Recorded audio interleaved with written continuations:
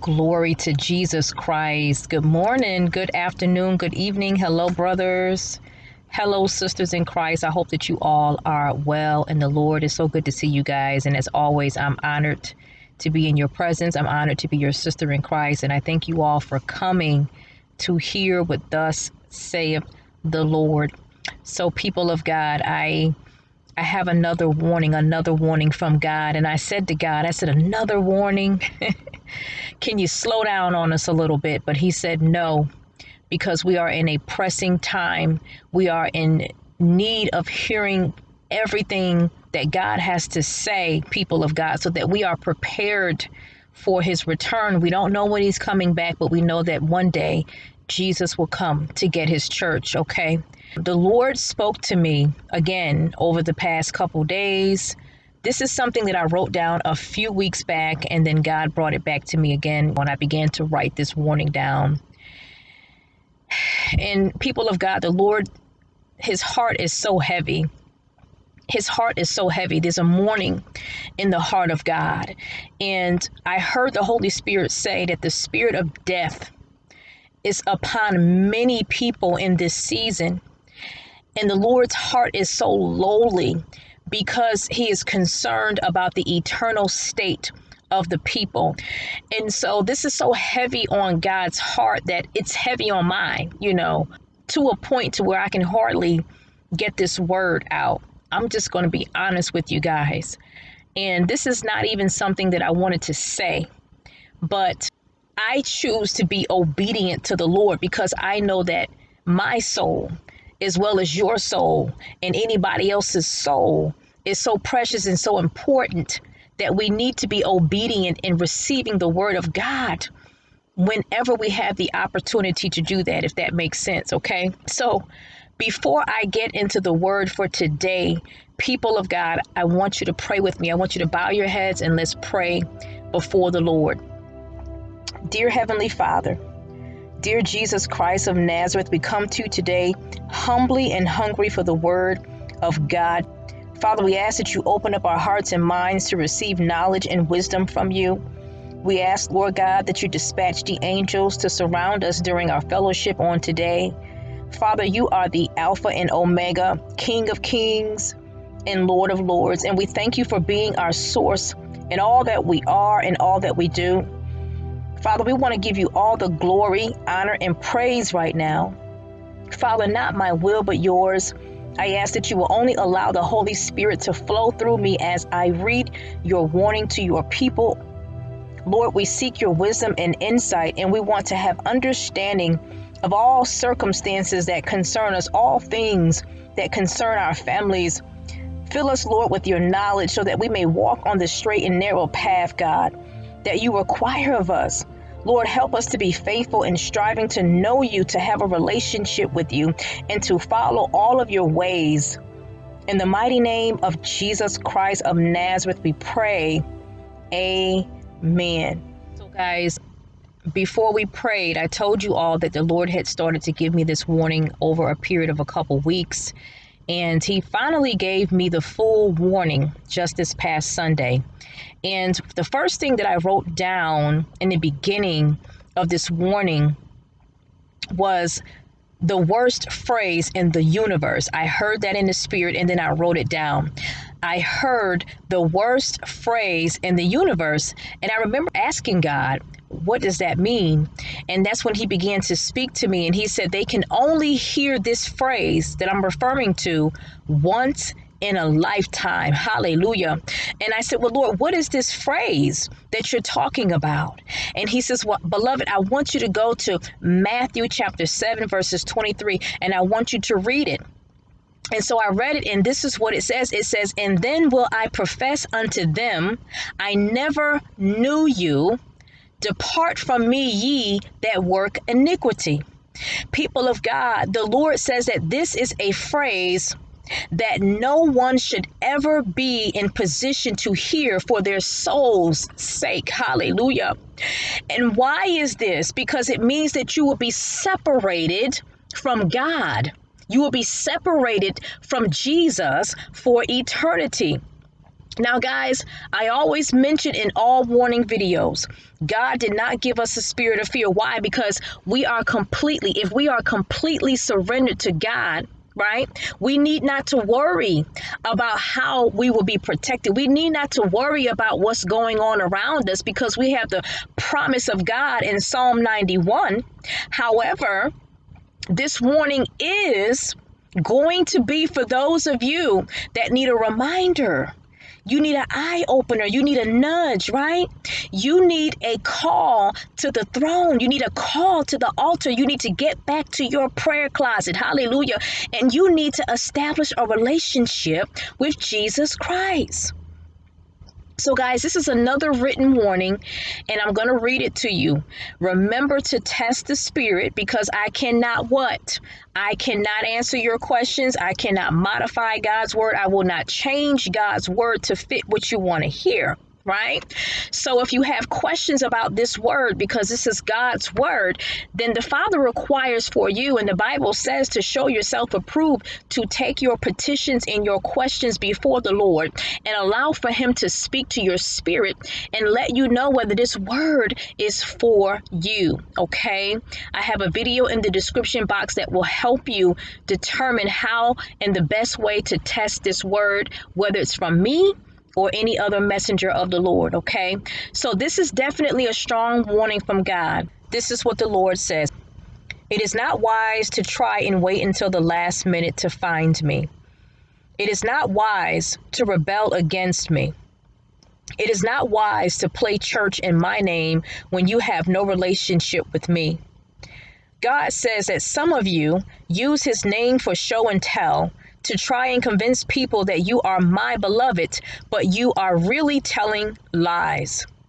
Have you read my word, which says that I have warned all of you, that many will say to me on the day of my return, Lord, Lord, have we not prophesied in thy name? And in thy name have cast out devils, and in thy name done many wonderful works? But God says that these so-called signs and wonders and your casting out devils in my name come from a spirit of divination, which is of Satan and not of him. The Lord says, just because you say Jesus Christ name, it does not mean that you are saved. Just because you cast out devils, it does not mean that you are saved, nor have you been summoned by me. God says that some of you are doing these things before people because you want them to worship you and idolize you. You want people to trust you so much that they will never seek me, but they will seek you for counsel. Many of you have made yourselves an idol in the presence of not your people, but my people, the people that I have created. And also behind closed doors, you do not come to me in prayer. You do not worship me. You do not deny yourself. You do not study my word. You do not model me before your families, nor do you speak about me to other people. The Lord says that he needs to remind many of you that he is God, and it is he that formed you in your mother's womb. Therefore, you must know that he can see the iniquity within certain hearts, as well as the hearts that truly love him. God says, I cannot be tricked or deceived, and I advise you to find me quickly before it is too late.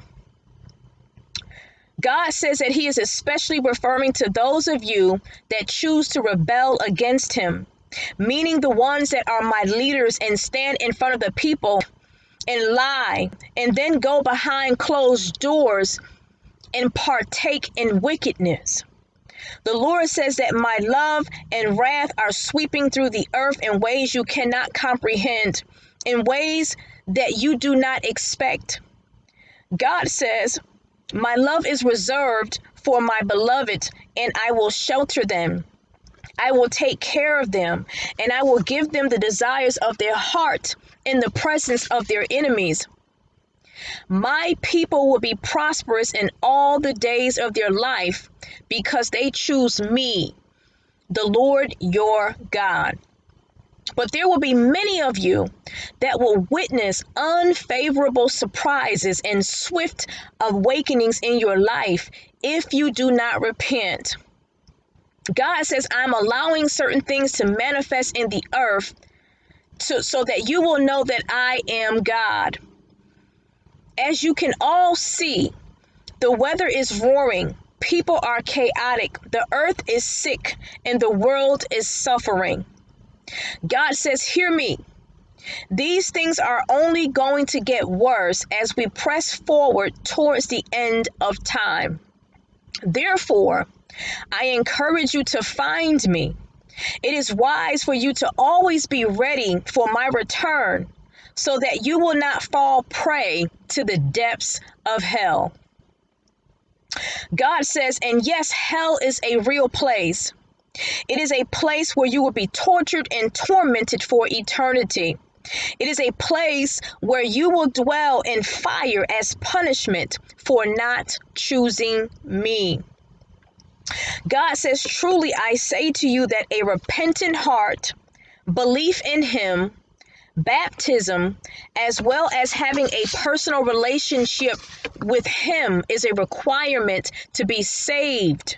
Jesus, from what I, the Lord your God, will tell many at my return, depart from me.